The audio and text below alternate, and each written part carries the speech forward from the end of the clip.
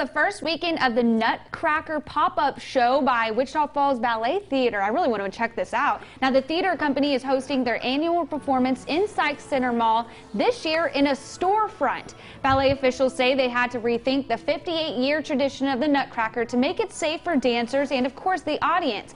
And they thought the former Justice storefront was the perfect place.